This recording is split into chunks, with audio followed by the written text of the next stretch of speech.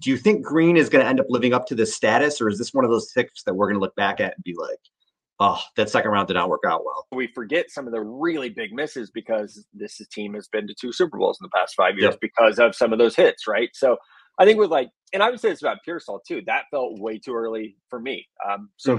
Your first 2 picks, I had Renardo Green at 104 overall, and I had Pearsall at 45.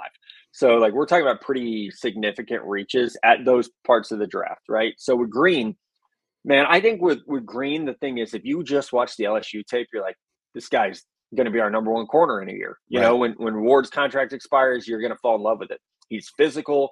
That can lead to some penalties at times. Really, really good in press man situations. Pretty good tester athletically. You know, there's nothing deficient. Always around the ball.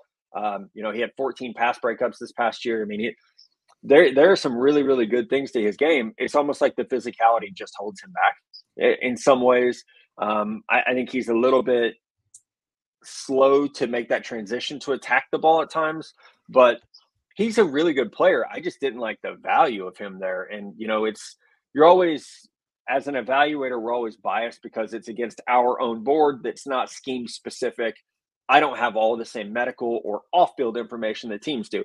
Right. But looking at who was there, it's like, man, would I have rather had, one of the tackles that went, whether it be Brandon Coleman or Caden Wallace or, Kieran, whose last name I'll butcher, the Yale tackle who went to the Bears. Thank you.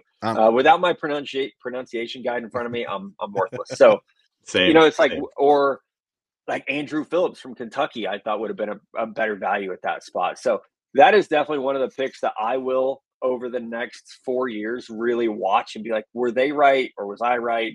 And I hope they were right. Like, it's always the situation for me. You want the team to be right, whether it's the team you've rooted for since you were 5 years old or the Dallas Cowboys. Like, you want them to be right. You want the player to succeed.